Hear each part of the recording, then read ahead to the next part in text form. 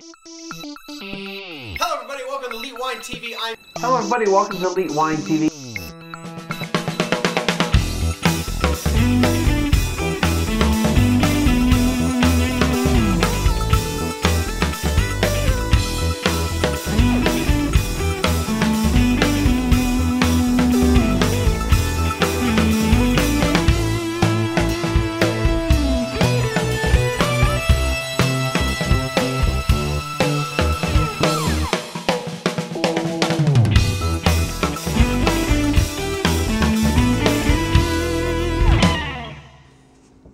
Hello everybody, welcome to Lyeth Wine TV. I'm your host Mark Fusco here for another episode of the show.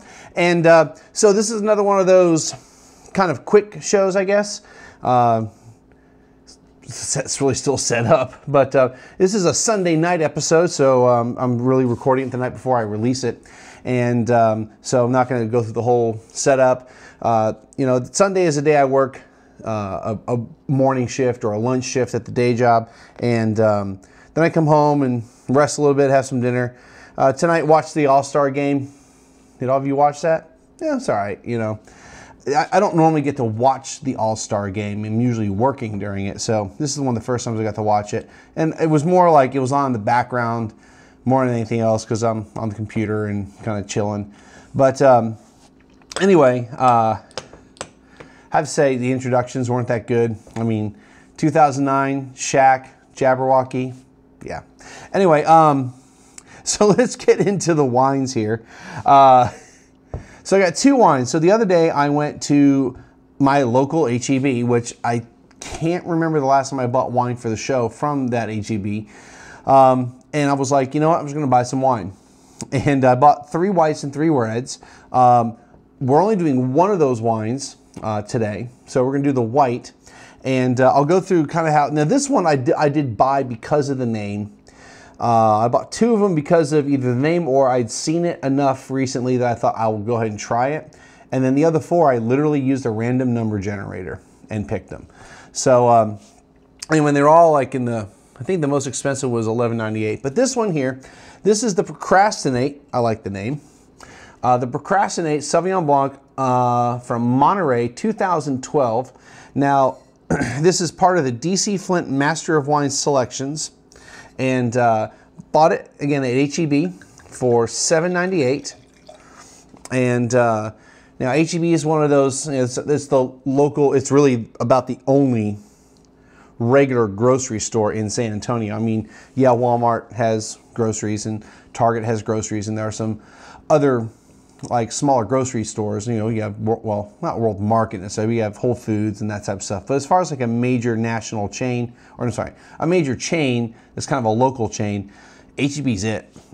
Anyway, so like I said, I went ahead and bought it from there, and I was going to go somewhere else with that, but this is a wine that I bought really because of the name. It's a Sauvignon Blanc, a Cabernet Sauvignon Blanc, and there really isn't much info about this wine. There isn't an actual website about it. If you try to Google Procrastinate wine, you're going to get a winery that produces a wine called the Procrastinator. The DC Flynt Master of Wine Selections website is pretty basic. It just kind of lists what they have. There is a section that talks about the WSET certifications. That's the Wine and Spirit Education Trust. That's kind of the path to take to go Master of Wine. Though as far as I know, there's no requirement that you have to get a diploma or higher from that organization, but it kind of helps if you've gone that path to go to the to get your Master of Wine certification. All I can tell you is from the website that this is 100% California. It says Monterey, so a good percentage of the grapes have to come from Monterey. I think it's 85% in California if you're using that appellation. And that's it.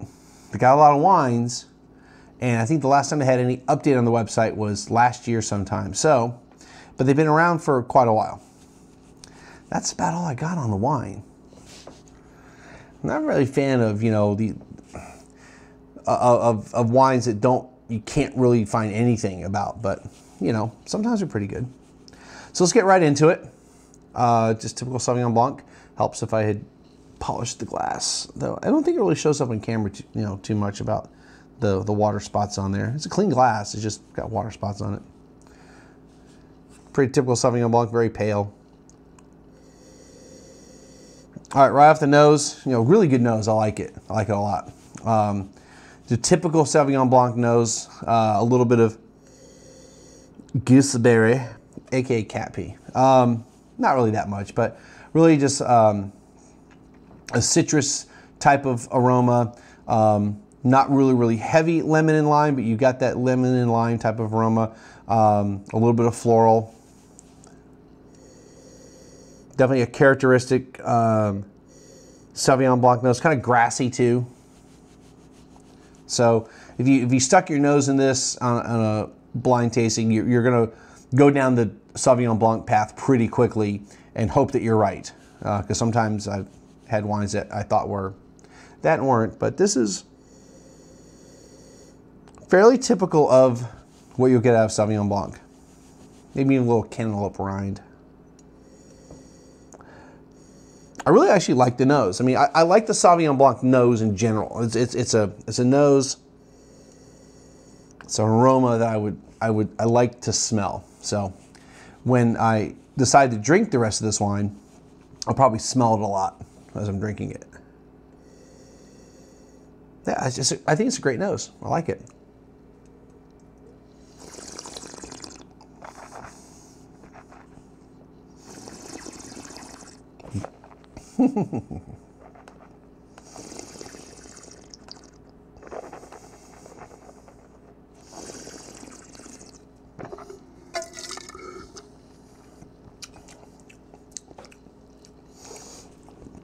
To me, it's a somewhat unmistakable Sauvignon Blanc palate.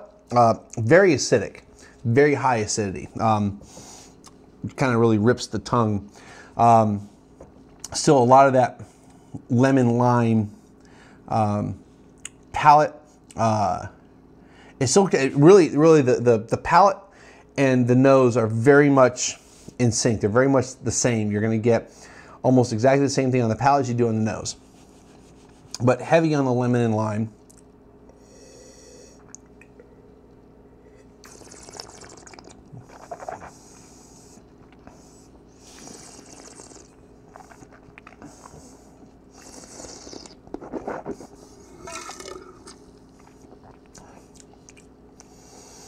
Not as much gooseberry on the palate, but very much on the citrus note. A hint of the cantaloupe part.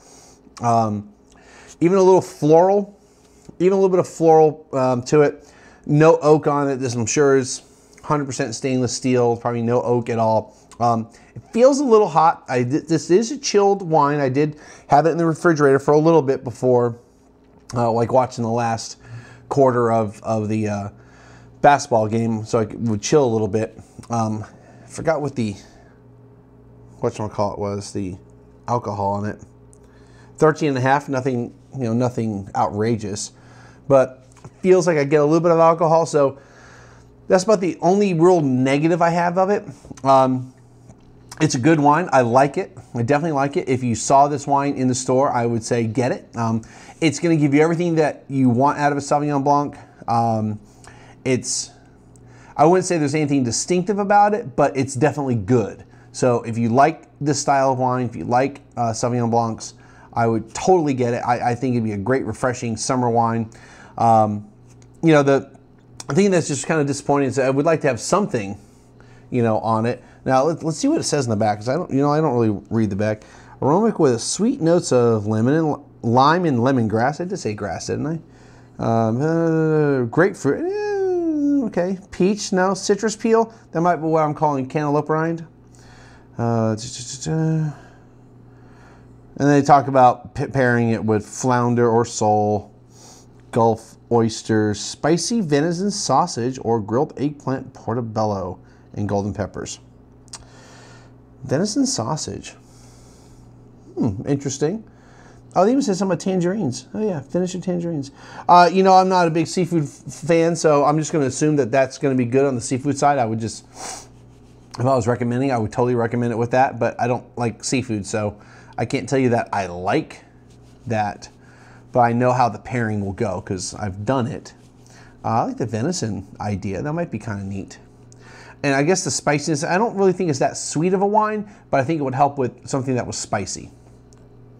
Because I'm sitting there thinking like, you know, like spicy Italian sausage in like an Alfredo type of, or carbonara type of sauce, and you added some spicy peppers to it, you know, like, not peppers, spicy sausage to it. I think that would be excellent. So you got the creaminess that the acid can cut through. You've got the fruit type of flavors that can help with, you know, not necessarily a sweet wine, but that appearance of a little bit of sweetness to help with the spiciness. Yeah, I think it'd be great.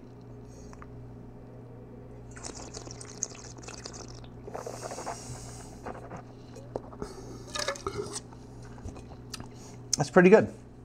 All right, so we're going to move on to wine number 2.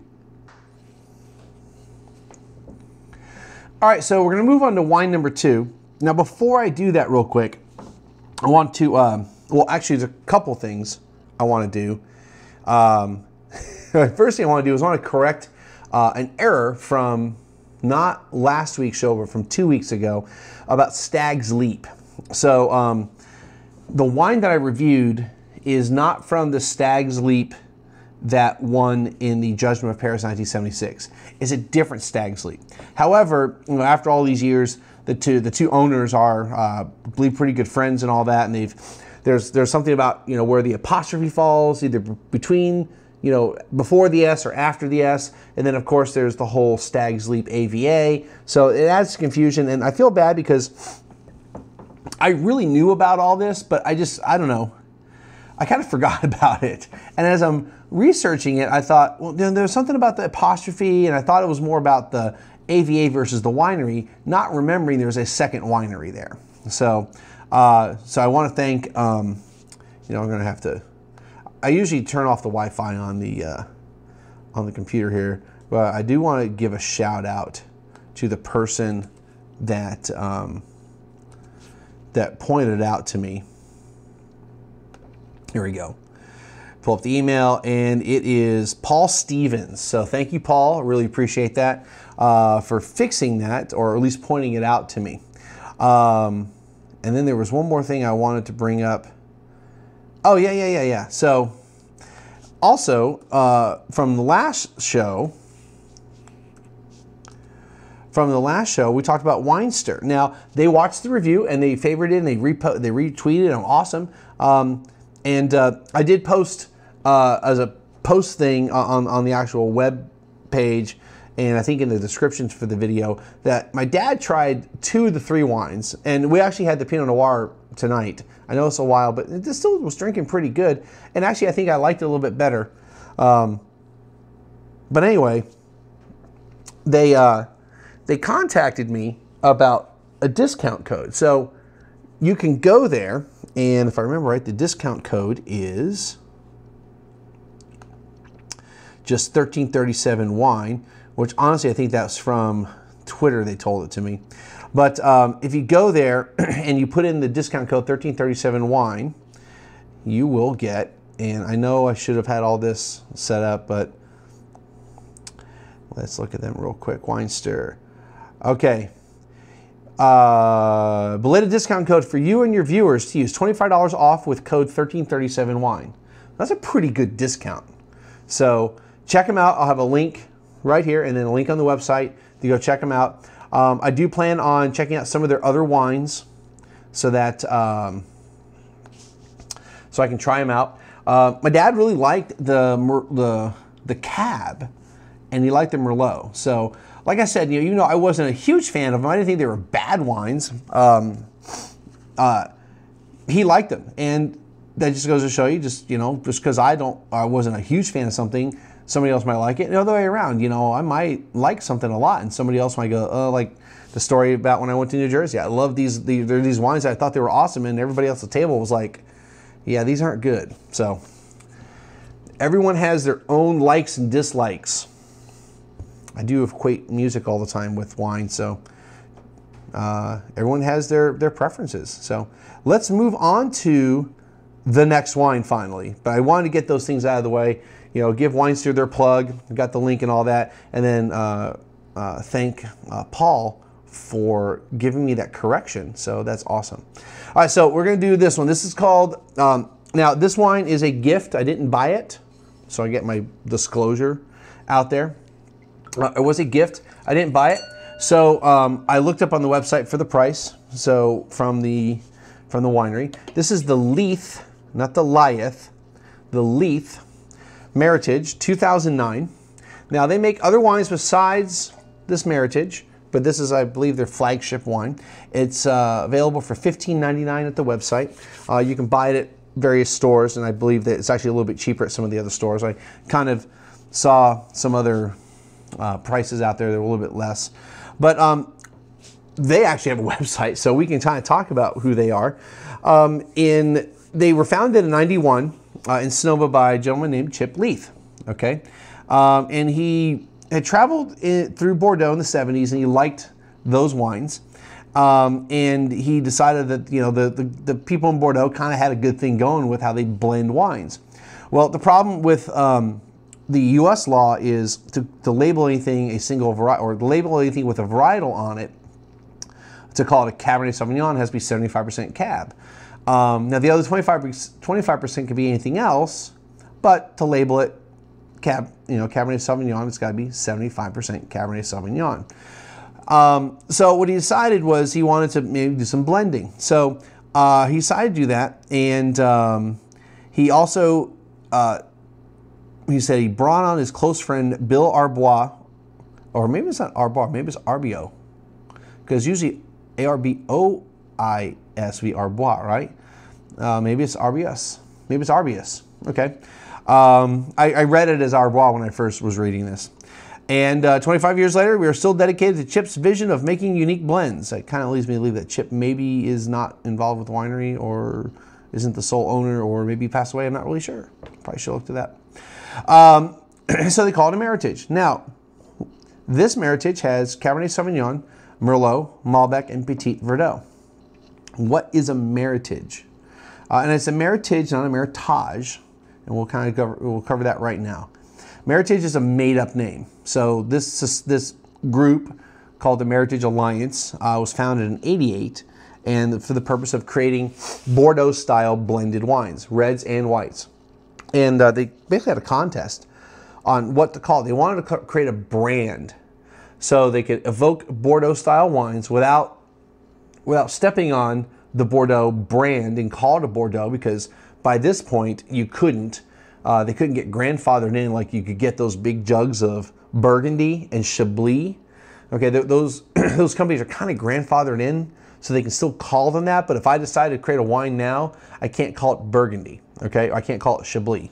But anyway, so they wanted to create a wine that was uses the Bordeaux blending, but to evoke a name that will kind of honor it without stealing basically the brand of Bordeaux. So they created this, or not this, the word Meritage was picked, and it's a combination of the words merit and heritage, hence why it's called, or is pronounced, Meritage.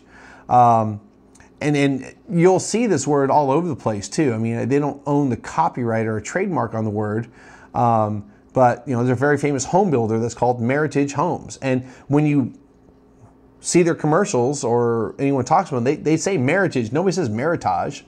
But about the wine, oh, it's Meritage because it's French. No, it's not French. It's an American made-up word. Anyway, sorry, I got a little snarky on that. But it really annoys me, especially when I see wine people or hear wine people call it Meritage. And I'm just like, no, it's not. And I'm not the best pronouncer of foreign words out there. I like Arbius, Arbois, but that one, learn it. Anyway, so they were founded in 1988. For reds, they can use, the reds can be composed of at least two of the following grapes. That's Cabernet Franc, Cabernet Sauvignon, Carmenere, Malbec, Merlot, and Petit Verdot. Now, I always talk about the 5 Bordeaux varietals, but there really were 6 at one time, Carmenere was another varietal that was used in Bordeaux wines. Carmenere and Malbec are basically not used. I don't even know if there's really any Carmenere planted in Bordeaux anymore. There might be like very, very, very small plots. Malbec is almost gone in the actual Bordeaux proper. But those were two grapes that were used in the Bordeaux, the classic Bordeaux blend, the old school Bordeaux blends. For white, they can use Sauvignon Blanc, Muscadel, and Semillon. Okay, again, the traditional white Bordeaux grapes. This wine, like I said, is Cab, Merlot, Malbec, and Petit Verdot. For a Meritage, it has to be at least no more than 90% of any one grape, and at least 2 of the grapes involved are there. They also pay a fee. This is an alliance. It's like a consortium. They have to pay a fee. It's $1 per case, and they've capped the fee to $500 per vintage. So if you create more than 500 cases, the most you're going to spend into is $500, and they use that to, like, you know, fund the alliance and probably education and all that. They did say at first they were more concerned about protecting the name, and then I guess over the past, I don't know, decade or so, they've been more dedicated to doing education rather than trying to protect the name. Not saying they don't protect it. Like I can't just sit there and slap the word Meritage on my wine if I didn't pay into the alliance. And there's 26 states, surprisingly. I kind of thought it was mostly California. I knew it was mostly California, but I thought it was like almost all California with the occasional big 4. There's 26 states that have at least one winery that's a part of the alliance that can create a Meritage wine. And I forgot, there's like about 8 or 9 or 10 in Texas. Some of these wineries I didn't realize had a Meritage, and some of them I actually honestly didn't know existed. So all the history about it. So now let's get into the wine. I've been dying to try this wine too. Okay, so God, off the top, a little disappointing because I get that kind of smoke bomb, and it should have already blown off by now. I mean, I kind of let it sit there for a while. But yeah, I really get that smoke bomb aroma off the nose. A little bit of red fruits.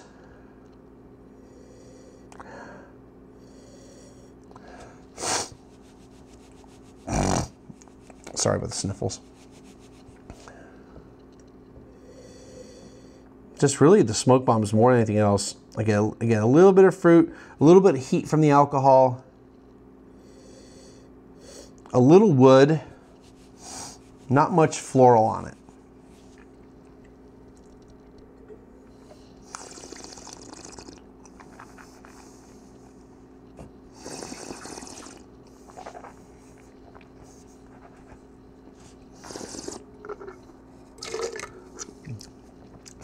On the palate, some really good stuff.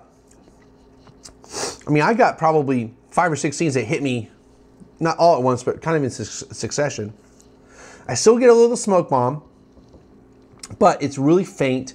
It might blow off, okay? So maybe it's just, you know, it's a 2009. We're talking not quite 5 years, but at least 4.5 years old. I'm not sure how much aging there was in barrel and all that, but it's definitely seen wood. Got a little bit of hints of vanilla. So got that. Definitely some good red fruits, a little bit of creaminess, some good tannins. It's pretty tannic. In my experience, I haven't had a lot of Meritages, but it seems like more than 50% of them are pretty tannic. I had one that was like, it ripped my face off. In fact, I think I reviewed it a couple years ago, Estancia. Like I had recommended that you decant it so it'd soften it up a little bit.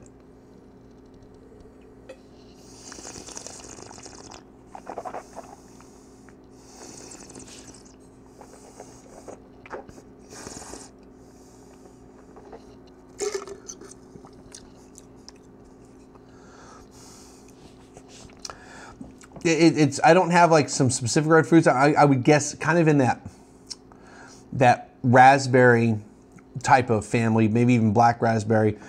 There's a hint of cream, of vanilla, Definitely wood. You know, you're getting the wood, like the cedar box on it. Good tannins, as in medium plus at the minimum on the tannins. I said a little bit of that sulfur, that smoke bomb. So like I said, I'm not sure if this wine has already turned. It may be already too old, maybe just a bad bottle. It could just be I just need to let it air out. Maybe I need to, you know, let it sit out for a little bit. But I'll be drinking this later this week in hopes that it'll be better. I like it, and I like it really more because I think there's more potential. Like I said, if it let it air out a little bit more, like decant it effectively, then it might come out being a little bit better than what it is right now. But right now I'm kind of, it's not that I don't have a recommend for it. It's right now it's just kind of like, well, if you see the 2009, you can get it. You might want to try a newer vintage. I've also had experience where the first pour wasn't exactly the best. So we're going to try that again. See, now that sulfur is mostly gone. I've had a lot of times, my very first pour of a red wine will have that smoke bomb, but then after I dump it out and pour it again, it's blown off. Now I'm getting more just wood and fruit rather than smoke bomb.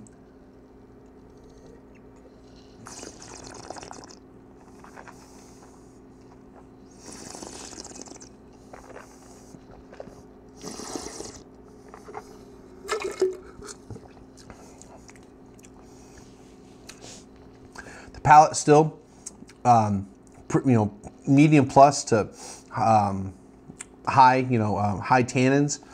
The wood and the fruit are really hitting the palate pretty hard. I don't get any smoke bomb on the palate, so that's good. So I think with this wine, again, really, I think it needs a little time to open up. Let it sit in the glass for 15, 20 minutes. It'll open up a little more. Maybe you've had one of those. I have yet to really buy my own Venturi to really, truly test it out. But if you had one of those, it might accelerate the aeration of it. I like the wine. I think and it's kind of got a juiciness to it on the fruit. And really, I mean, it's got a long finish. I mean, I'm really, we're talking a couple minutes into this and I'm still tasting the wine. The vanilla isn't as prominent as the first sip, but it's there. I mean, I like it. I really think it needs time to open up. It's $16. I think it's priced where it needs to be. I don't think it's overpriced. I don't think it's underpriced. But you have to like this style of wine. Does it take me back to Bordeaux? Not necessarily, but you know, there's some good things to it. I think this is a wine I'd like to explore more. If I could sit down for like I like to do, sit down for like an hour with a wine, I think this wine over time is going to be much better.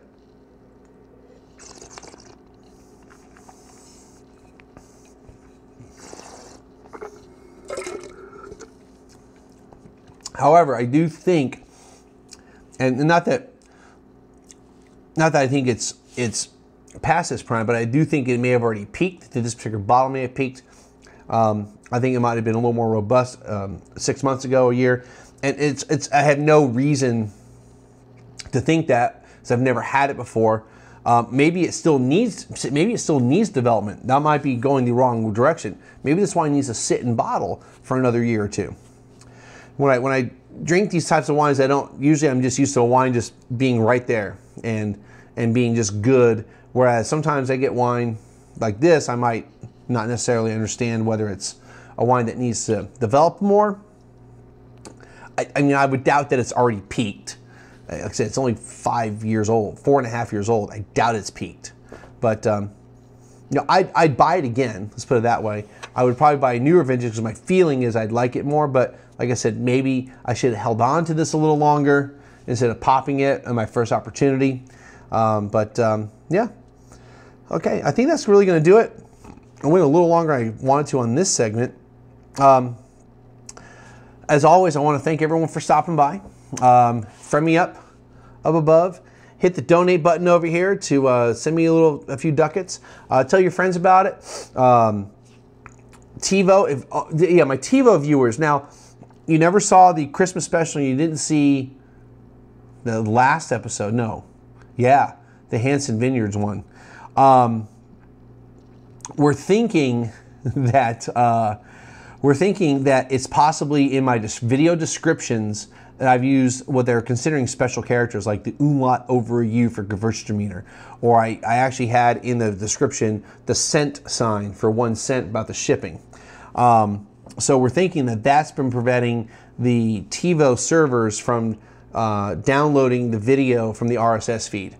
So I'm going to try to avoid doing that, because all the other videos around it have downloaded just fine. I'll go to the TiVo site and they'll see it there. So if you're a TiVo subscriber, which the majority of the viewers are, and you haven't seen those videos, come to the website and watch it, or go to Blipped, or go to YouTube, or get it from iTunes, or however you want to do it. Hit iFood TV, man, they're awesome. I mean, they grabbed the YouTube video for me now, which is I really love. Instead of me uploading every time, I just let them know, hey, the new video is ready, and they do everything for me. So that's awesome. I'm glad they do that for me. And they've been absolutely just 100% awesome. And I do want to give Blip a shout out. I know I criticize them a lot. And it's hard to criticize the hand that feeds you, I guess, but they're the ones that serve my video for free. But they gave me a shout out on Twitter recently, and it was awesome. So hopefully they're going to give me a little more love, but we'll see. Nothing else. I mean, the fact that they still host my videos and they didn't discontinue my stuff is, I think, thanks enough. Anyway, that's going to do it for today. Hope everyone enjoyed it. Episode 300 is coming up. As soon as I have details, I'll let you know. As soon as I figure out and finalize the details and exactly what I'm going to do, I'll let you know, and we'll see everyone again next time.